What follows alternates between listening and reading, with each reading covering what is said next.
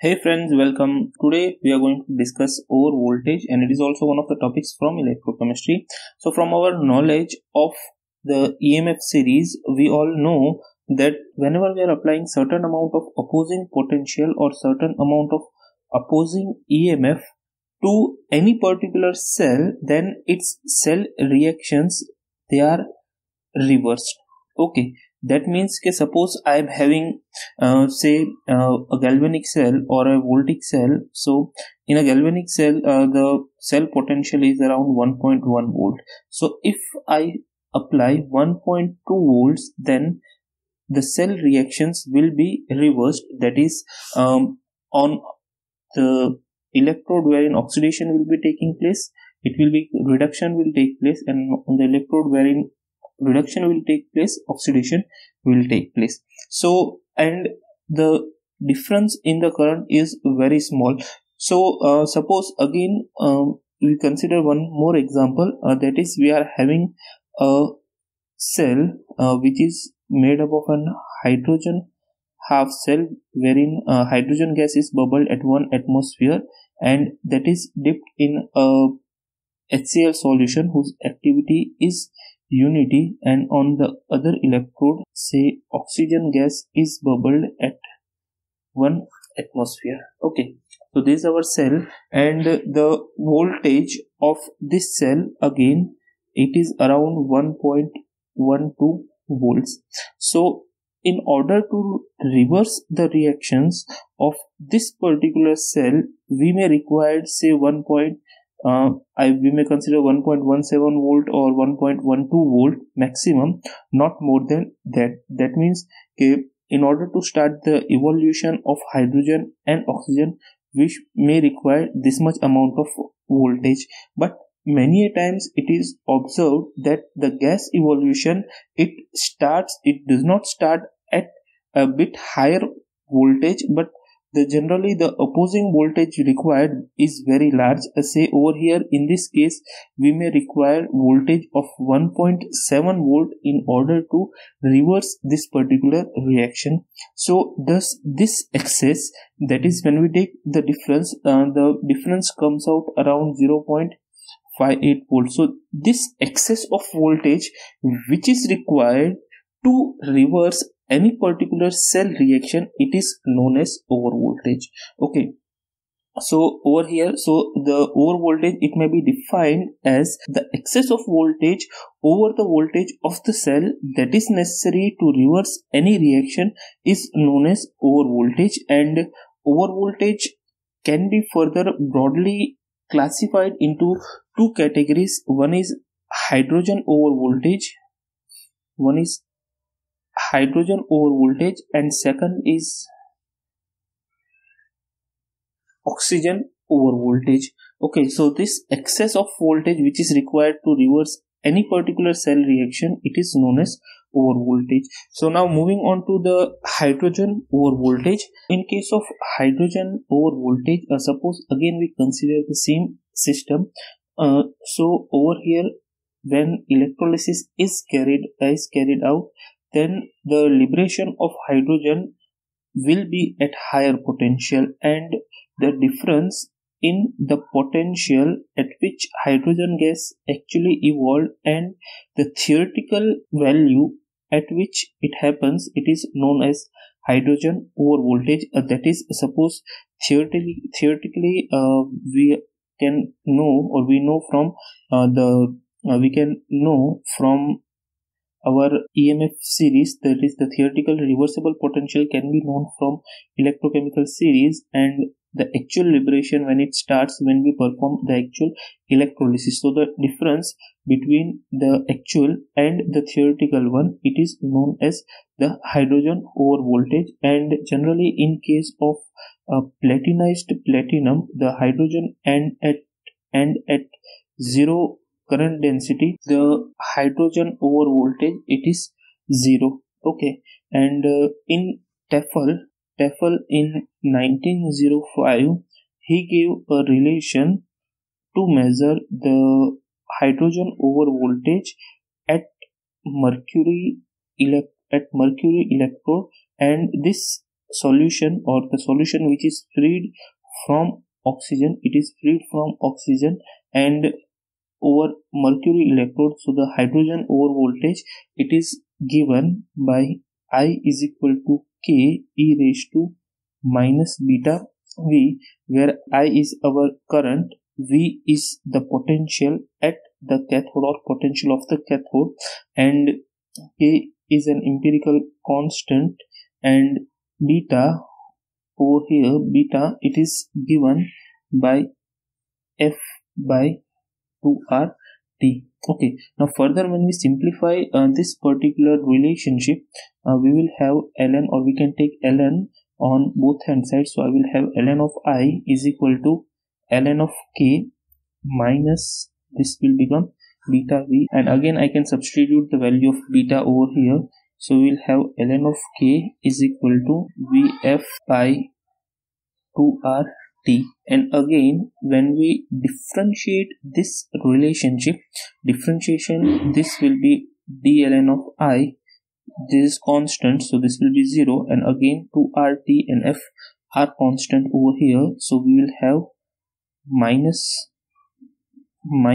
of TV F by 2RT, and this can be further rearranged as minus dV upon dln I, that is equal to, we will have 2RT by F. Okay, and again this ln can be converted into log, and hence we will have minus dV upon d log of I, that is equal to 4.606 RT by F. And further, suppose if we consider that at 18 degrees centigrade, the value of this relation, that will be 116 volts. So at 18 degrees centigrade, the value is, that is change in the potential with respect to the current, it is 0.116 volt at 18 degrees centigrade. So this expression or this value, it shows that the cathode potential, it becomes 0.116 volts more negative each time we increase 10-folds increase in our current density. So each 10-fold increase in the current density will reduce the cathode potential by 0.116. That means it will increase the hydrogen over voltage. Okay, now moving on to the oxygen over voltage.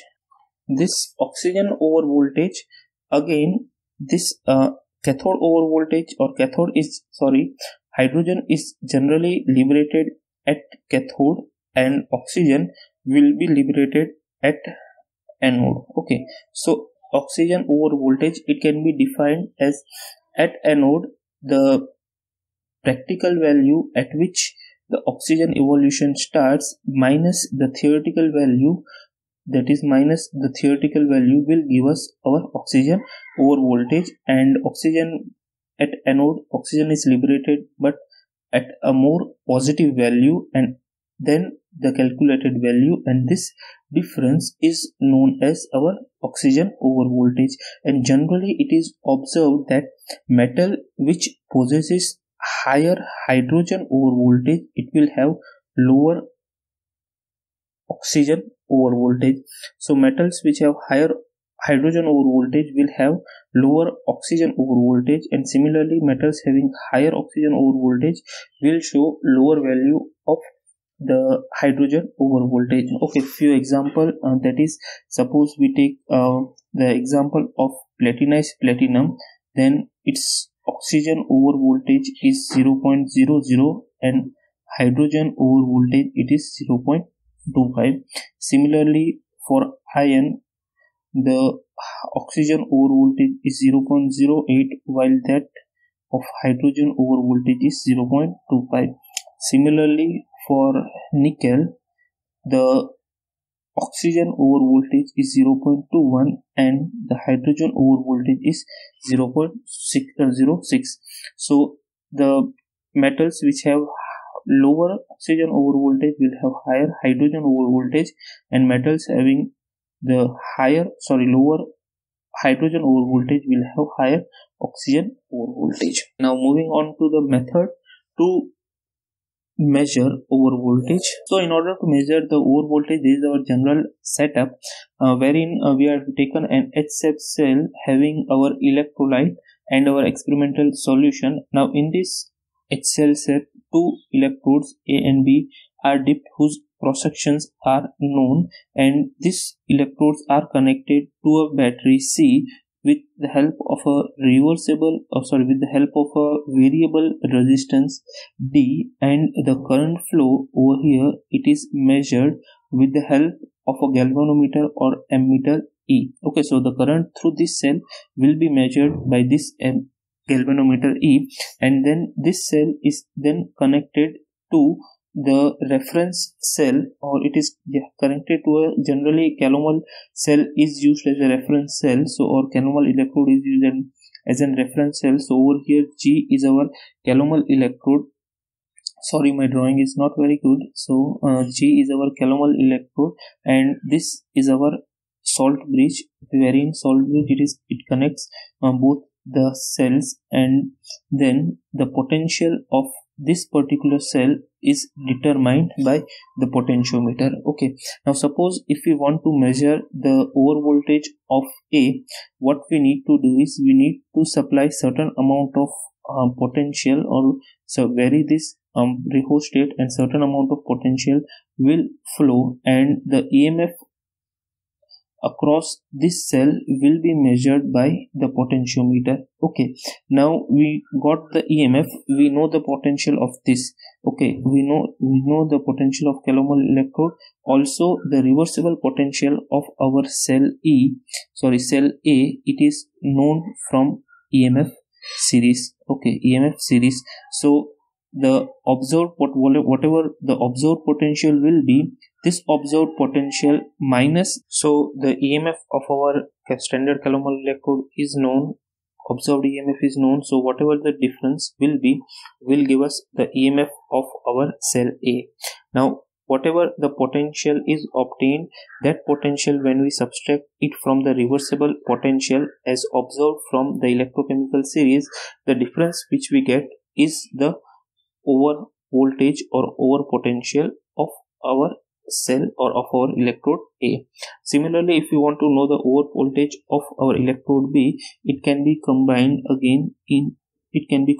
with this, and we can measure the over voltage of our electrode B also, and this experiment can be repeated with different currents used for the electrolysis, and the over voltage with different current densities can thus be obtained. Okay, and the area of the electrodes is also known, so from the area of electrode we can know the current strength, and current strength is known, and from the milliammeter, and hence the current density can also be calculated very easily. So with the help of very easy setup, we can easily measure the over voltage, whether it be hydrogen over voltage or it may be the oxygen over voltage. Hope the explanation is clear. Thank you very much.